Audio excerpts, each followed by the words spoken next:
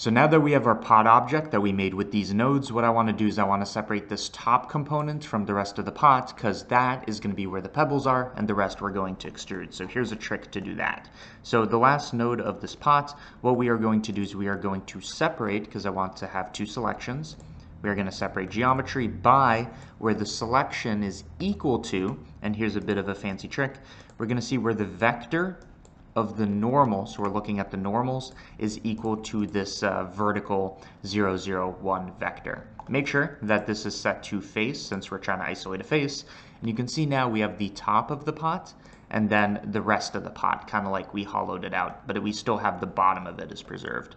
Notice that we could not have done this with a cylinder where we say, oh, cylinder, just have no caps, because that does it for the top and the bottom.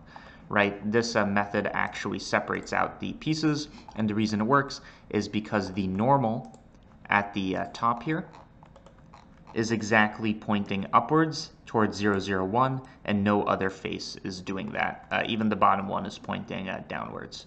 So that's the only one that's equal to it, and that's why it separates the selection. And now what we can do is we can say, oh, extrude one and distribute pebbles on the other. So in the next part, let's extrude this pot and give it some thickness.